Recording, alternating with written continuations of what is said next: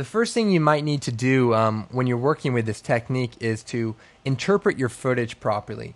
To do this, we right-click or control-click on our bride footage, and we go to the Interpret Footage Settings main, and this brings up an information dialog that will allow us to change some settings. Now, generally, DV NTSC footage is set to lower fields first, and we actually don't want to use it in that particular way. We want to set it to separate fields off, and this way, when we look at our video, we're able to see both fields. Now, to start, all you need to do is take this scan lines PSD that I provided in the tutorial and drag it down on top of your video. Go ahead and line that up with the 0 mark. And then what we're going to do is we're going to change the track matte of our original footage. And we're going to change the track matte to Luma Matte Scan Lines. And what that's going to do basically is key out every other line. If we change the Luma Matte to the inverted matte, it will basically do upper field first, and if we change it to just the Luma Matte, it will do lower fields first. So that's kind of handy to be able to change that dynamically or on the fly at any time you want. So as you can see, that every other line is in fact transparent. So the next step in this deinterlace process is to pre-compose these two elements. To do that, we're going to select both of these layers by holding down Shift, and then I'm going to go up to the layer window and go down to pre-compose. And it only allows us to move this into a new composition, and that's what we want to do. So let's go ahead and name this Deinterlace Comp and go ahead and hit OK. So now what I want to do is I want to take this instance of this Deinterlace comp and I want to duplicate that. So let's go Edit, Duplicate. And now the next thing I want to do is make up the data for every other line. And to do that, we're going to select the lower composition and we're going to add a blur, directional blur effect to it.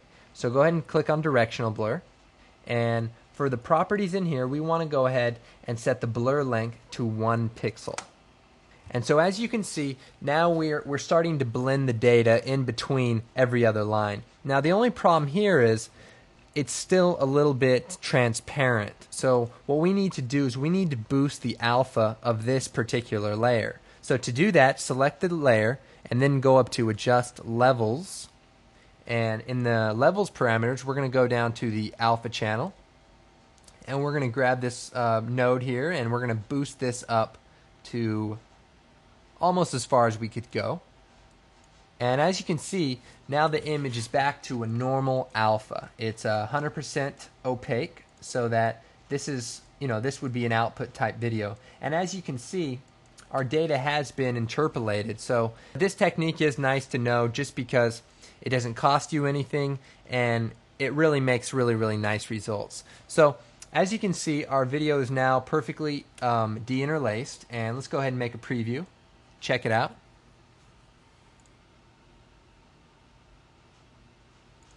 So this technique can also be used on long projects. Right now we're just working with one clip, but say we wanted to apply this technique to, say, a 30-second spot with maybe 20 or so edits.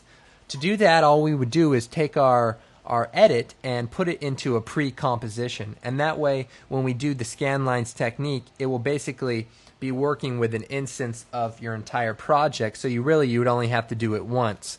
Another technique that you could do on top of this is adding an adjustment layer and then go ahead and add another instance of the directional blur and make it, say, 0.5 pixels. And what that will do is kind of eliminate any problems with watching it on an NTSC monitor that you might have. It does soften it slightly, but when you're watching it on a TV monitor, I think it might make it less flickery and less sharp around the bright contrasted areas. So that's just another technique that you can try, but it's not totally necessary. So good luck.